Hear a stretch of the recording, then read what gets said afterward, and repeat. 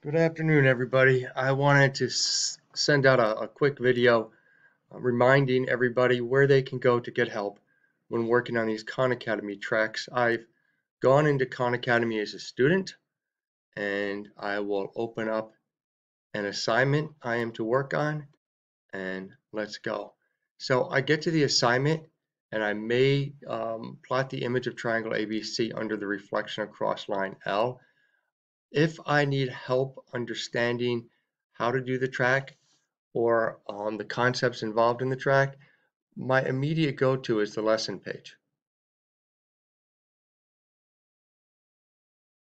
And here I'll see above reflect shapes, I will see above what I'm supposed to work on right here, I will see two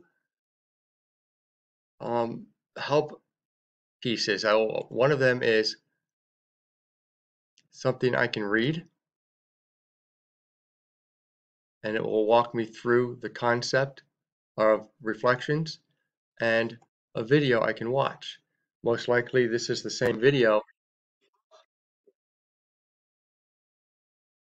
Most likely the same video that I posted in Canvas along with the lesson. So there's your first go-to.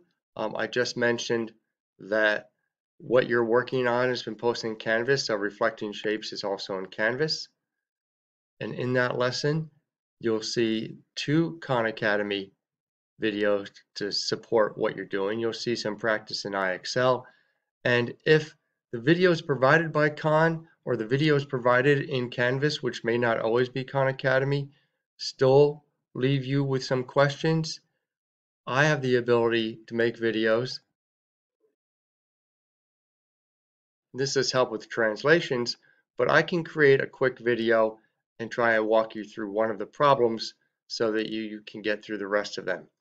Stay in touch. Email me if you have any questions, but when you email me, please let me know what you have already watched or seen and what specific questions you still might have so I can address them by making a video of my own. Remember, if you go back and upgrade, get a better score in a Khan Academy track that's already been graded and put in the grade book, please send me an email, let me know the name of the track and the new grade, and I will get it into the grade book.